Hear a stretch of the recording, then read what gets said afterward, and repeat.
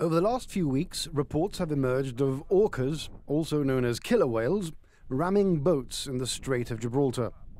As it turns out, it's happening all over the Iberian Peninsula. The following is a video widely shared on social media of a Spanish naval vessel being rammed by 3 killer whales off the coast of Galicia and destroying its rudder, leaving the vessel unable to steer.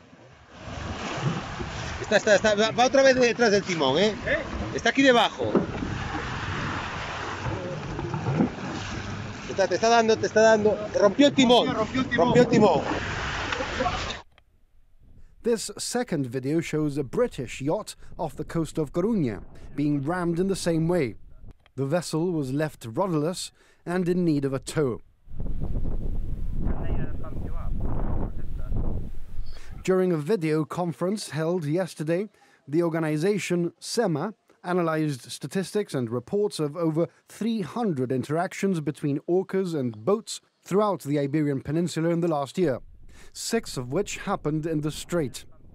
Marine mammal researcher for the University of Cádiz, Dr. Ruth Esteban, said orcas in the Strait, particularly some of the younger adults, have learnt to gather around fishing boats, which allows them to feed on larger tuna by expending less energy than their usual habit of chasing them for kilometers in order to tire them out. These conclusions appear to be consistent with changes in behavior throughout the peninsula.